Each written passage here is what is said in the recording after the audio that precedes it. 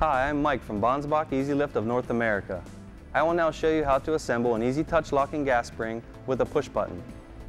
The first thing you want to do is take the surface of your application and assemble the push button itself. You take the button and you push it through the hole in the surface, attach the retention spring, and then snap on the back side of the push button assembly. Just like that. The next step is to install the bowden cable. You want to take the end of the bowden cable that has the round ball, and you want to push it up through the bottom of the button assembly and rest it into the cradle and pull it down. And now you want to push the threads up and thread it into the plastic, and then tighten the jam nut up to the base. The next step is to install the release head onto the other end of the bowden cable. I'm going to pull the end out like so, and you want to rest this end into this cradle and then snap it into place.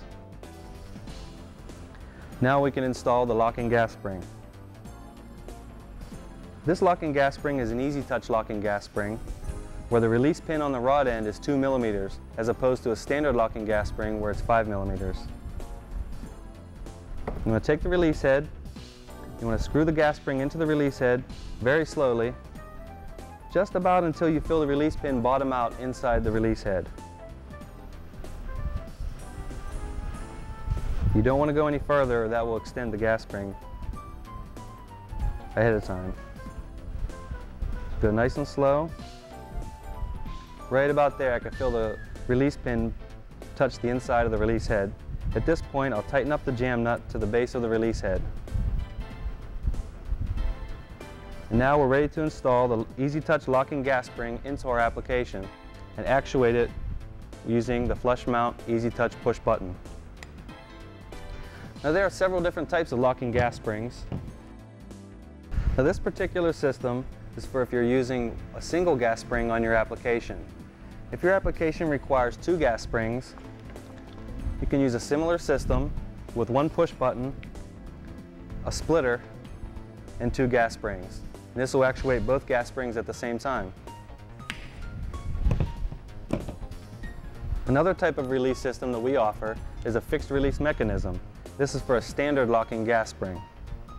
You will simply mount this fixed release mechanism to the side of your application and actuate the spring using this lever.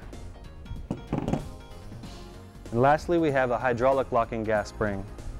It's a standard locking gas spring with hydraulic fluid in the line and a plunger to actuate the rod. And I'm Mike from Bonsbach Easy Lift of North America, and that's how you assemble a locking gas spring.